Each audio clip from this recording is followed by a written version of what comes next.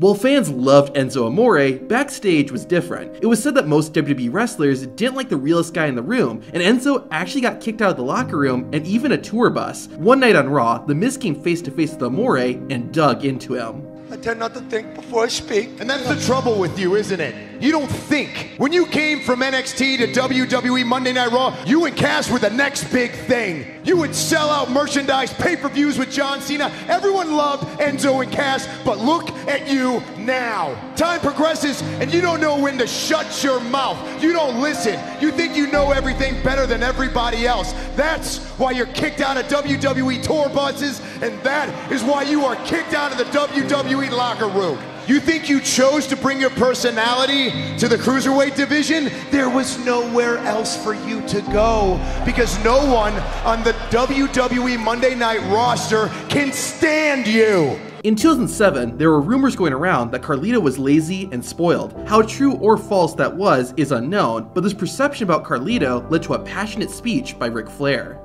Hey, where are you going? We're going to me. I told her we're going out.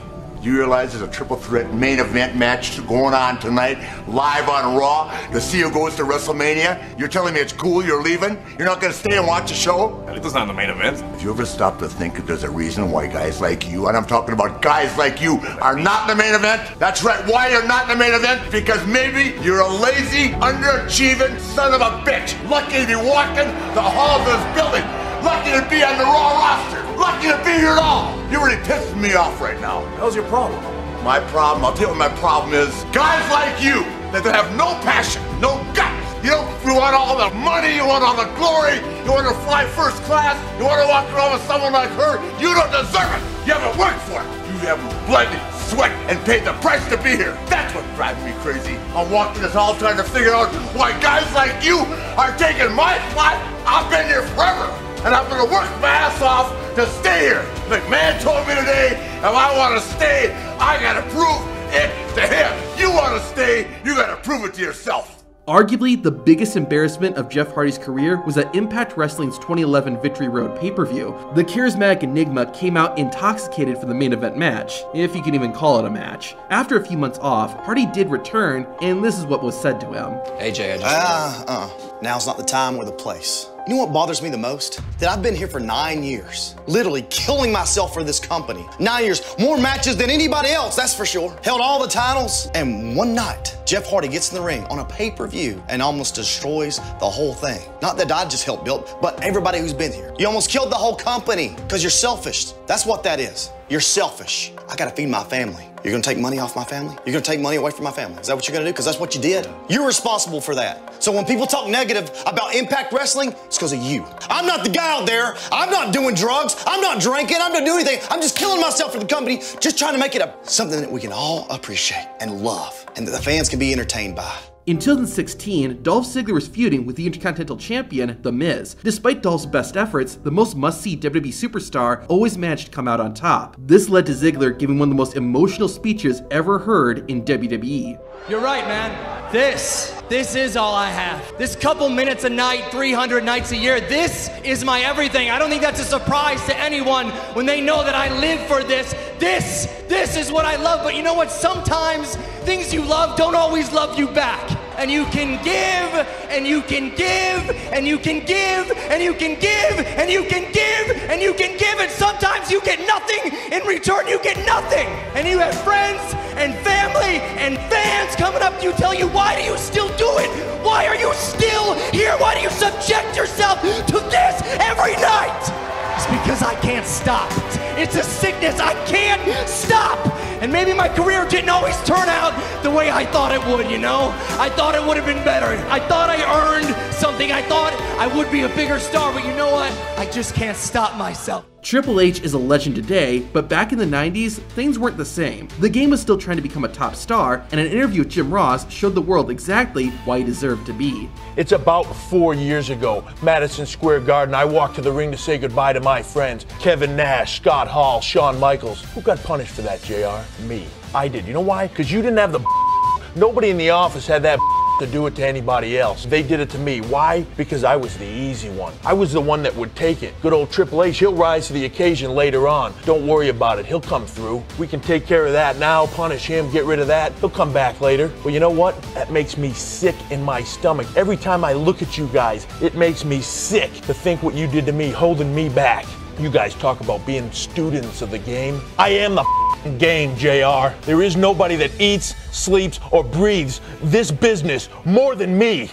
In the lead-up to their match at No Way Out, Brock Lesnar and Eddie Guerrero confronted each other in the ring. This gave us arguably the greatest speech of Eddie's WWE career. Eddie Guerrero, I really hope you are addicted to losing, because this Sunday at No Way Out, you're gonna get your fix. Truth is, Brock, I am an addict. See, Brock, about 3 years ago, Holmes, in Minneapolis, Minnesota, vato, your home state. That's right, vato, in the shower in the locker room. Oh man, I was high, bro. I was high. And I don't remember much about that night, I said, but what I do remember, they carried me out of that arena and they carried me straight into rehab. And see, they didn't do that. I did that to myself, vato. But that was just the beginning of it, I said. Because see, through all that time, bro, through all those 3 years, not only did I wind up losing my jaw, I lost my wife, I lost my kids, and I lost myself. I lost my spirit. I disgraced my race. I disgraced my family, and I disgraced myself. But you know what, Brock? I came to a point in my life, I came to a point where it was do or die, Holmes. I had to make a decision, do or die. And you know what I did, because I'm here right now. Day by day, by the grace of God, I have earned my way back into this ring, man. Day by day, by the grace of God, I have earned the respect of my kids again. Day by day, I have earned my life back. And see, Holmes, when I stand across you and I see that across your waist, you know what that symbolizes for me, I say? That symbolizes for me, I'm sorry. That's my way of telling my family, I'm sorry. That's my way of telling my kids, I'm gonna provide a better way of life for them. I'm gonna get the bikes that they wanted. I'm gonna give them a better education. That's my new addiction, home. See, when I step into this ring, yeah, bro, I am addicted. I'm addicted to the high that I get from them. I'm addicted to the high that I get when I go home and I tell my family, hey, I'm doing it. I'm addicted to the satisfaction that I get to tell everybody like you that didn't believe in me, you can stick it up your. I'm addicted to the do or die feeling, Holmes, that I'm gonna have this Sunday night at No Way Out, because you know as well as I do, Holmes, oh, what a high it is when we're in here, brother. See, but the difference between me and you, bro, is that I'm an addict and I'll do anything and run over anybody that it's gonna take to get that around my waist and get my high at No Way Out and become the WWE champion. Orale, vato! This is why Eddie Guerrero is a legend. Unfortunately, for all the inspirational moments, there's a lot of sad ones. To see the serious WWE moments, watch the video on screen.